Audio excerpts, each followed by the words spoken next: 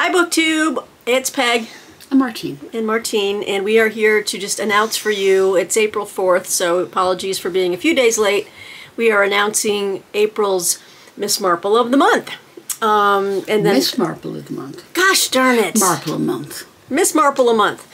And then we'll have some sundry housekeeping notes at the end of this video, towards the end. So we want to announce that if you are joining us on this this wonderful journey of reading Miss Marple mysteries, this marks our fifth 18th. Fifth. I think it's the fifth book. I think it's the fifth. 27th. Yeah. Anyway. 152nd. It's a fairly short read. And it's awesome. And it's awesome. And Martine will go into some more thoughts on that.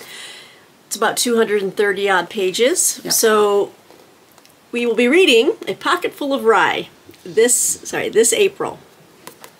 So this is our read for April.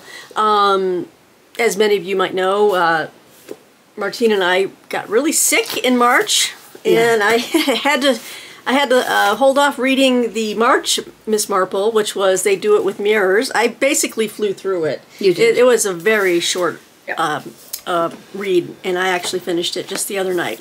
And we're going to watch the adaptation tonight, and so that we have we're going to be filming the wrap-up for They Do It With Mirrors. And not They Do It With Murder, like I said last time. I like that, though. Although that might be the title of our overarching series of covering Agatha Christie. Murder. They Do It With Murder. Yeah. And it was one of our viewers who proposed that, wasn't it? No, you said it. Well, I said it, but she's like, "Why don't?" That's a great. Yeah. That's a great name. We might just keep. And I can't think who it was right now, but apologies. We can find it in the comments. But yes, thank you for giving us that vote of confidence there. So let me read to you a little bit about A Pocketful of Rye. We'll give you the synopsis. Oh, can I say something real quick? Okay. So Christie has a proclivity towards using titles from nursery rhymes. And so this is the first couplet, or the first reference to a nursery rhyme that we've come across in the Marple titles. That's all. Okay, great. This is a real quick description on the back. Rex Fortescue. What a great name. Yeah, another great name. Another great name. Yeah. Rex Fortescue, king of a financial empire, was sipping tea in his counting house when he suffered an agonizing and sudden death. On later inspection, the pockets of the deceased were found to contain traces of cereals. Rice Krispies, Raisin Bran. Fruit Loops. Yet, it was the incident in the parlor which confirmed Miss Marple's suspicion that she was looking at a case of crime by rhyme. Oh boy. Isn't that a great copy? It's actually better than that blurb. Yeah. Crime by rhyme. This was the first Marple that I think I ever saw. I think I watched it with my grandmother. Okay. And I think it scared the bejesus out of me. Really? Oh yeah. Yeah, because I was probably like maybe 9, and scared me. Well, they also say in the top part of the blurb, in this beloved tale from the Queen of Mystery, the bizarre death of a financial tycoon leads Miss Marple to investigate a series of murders disguised within nursery rhymes, which is what you were just talking about. Right, and there's a Poirot called How Does Your Garden Grow as well. So she does other stuff. So. Yeah. So, again, apologies for coming to you on the April 4th, announcing the April read, but again, as you can see, it's a very slim read.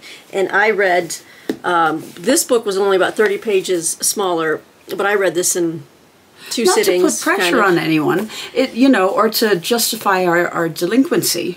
Right. Because if we start doing that now, we'll be here until the end of time. But Pocketful of Rye should be a fast read. Should be a fast read. And, it's a longer month, so it's, we've got plenty of time, guys. So if you have a copy, grab it from the library or from your shelf, or, steal it from a neighbor. Yeah, But if there's a small child, just smack the child, take the book, run. I'm really looking forward, though, to our wrap-up video of They Do It With Mirrors. They do it with murder. They did it with murder. Yeah. And so I really want to see the adaptations before I comment further. However, Agatha Christie's been in the news lately, I think we've been hearing, and one of our astute viewers pointed it out to me. I didn't even hear about the story until, and I'm sorry, I need to have the our viewer's name up there. I don't have it, but thank you so much for mentioning it. Hymns. Hymns are beautiful. Thank you. Thank you.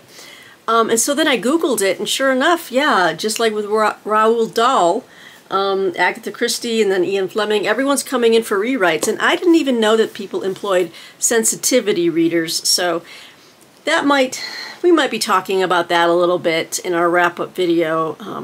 I'm not in favor. I'll just say that right now. People are just assholes, and no amount of rewrites is going to take care of that. I mean, Ian Fleming's always going to be sexist. I don't care what you rewrite. His character of Bond is always going to be a sexist pig. I mean, always. That's not going to change. And then Roald Dahl, well, there are many issues with Roald Dahl. So where do you begin? I mean, if you want to go down that road, just don't read the books. Just don't read the books. But then you deprive yourself of really kind of grim and dark, twisty children's fairy tales and the adaptations like Angelica Houston and The Witches, absolutely sublime. But he was not a nice man. No. You don't need to reword anything to get to the heart of that. So. No, I just feel it's an overall change in our. I just think let people be jerks if they're jerks, and you can read them or not, and that's it.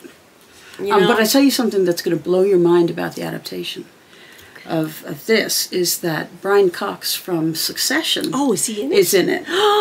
He plays the husband of Carrie Louise.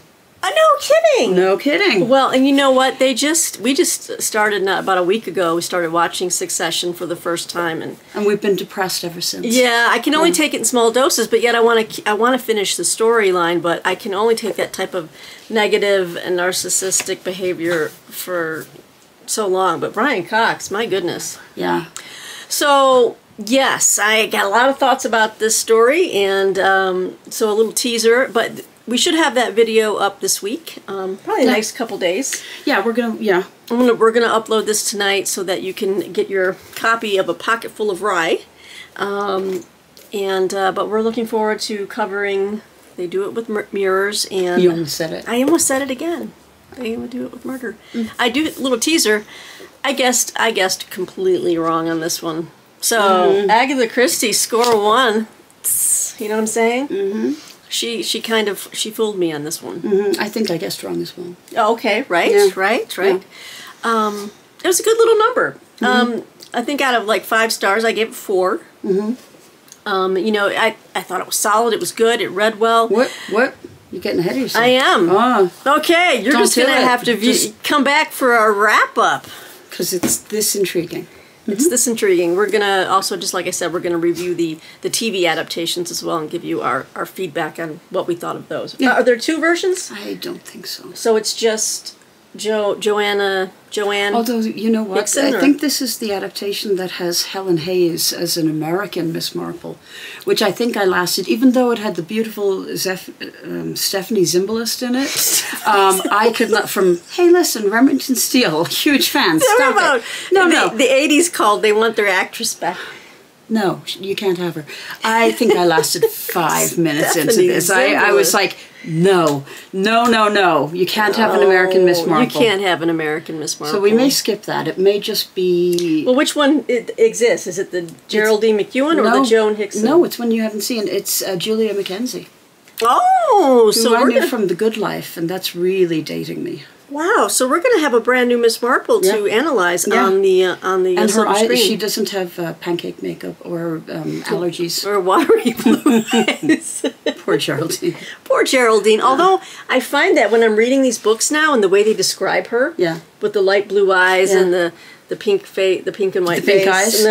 Yes. I'm seeing Geraldine McEwen more than I'm seeing Joan Hickson, and that's unfortunate. That's tragic. I'm reading it and I'm like, I'm not trying to visualize watery eyes here. I'm trying to visualize Joan Hickson, and it's just not working. Oh no. Well, we're going to have to do something about that. Yes. So there you have it, everyone. Just a quick announcement. We just wanted to get this out there for you. Pocketful of Rye, Miss Marple for April. Can I just say one last thing? Absolutely. How lovely you guys have been with us being sick. Just, I've been reading, I kind of co-opt Peggy's messages sometimes, and sometimes her message board too. Apologies for doing that, but you guys are so nice. Thank you so much. Yes, thank you. You didn't have to be nearly as nice as you are. I can't believe you did that. What's that? What's wrong with that? No. It's a thank you. Oh yeah, okay, all right. What's wrong with that? Nothing. Namaste. Oh, I didn't mean namaste. I was thinking of it like a prayer. Oh, Lordy. We think you're great. Yeah, we think you're great. So much. Thank you so much for all of your well wishes. We are back in action. We do everything we can to alienate, but you keep coming back, so thank you so much. And Martine doesn't co-opt the comments because you're part of this project. So I have inserted myself. No, we decided to do this together, and so I think it is. I want you to be in there commenting because she, Martine, as you know, has great insights into Agatha Christie and then Miss Marple. I have too much time on my hands. No. An opinion. You guys are awesome, though, and I've really enjoyed the conversations, and it's been so thoughtful but kind, and that's really the point that I wanted to get across. Yes. So thank you so much. And keep the comments coming. So please engage with us with they do it with mirrors. They did it with whatever. This one was a hard one. Magnolias. Yes. Okay. So we're going to talk about this. This is coming. This video will be coming in a couple days. Yeah. And it might be a longer one. So, last time we had an hour-long wrap-up. But yeah, rambly wrap-up. It was rambly. It probably won't be as long. So, Well, given that this was supposed to be a short announcement, and it's how long now? See, this is how we operate. It's we're going on 12 minutes. I don't know. Gets done. Okay. We're going to go now. Okay, everyone. Thanks, you again. BookTube. Bye-bye. See ya.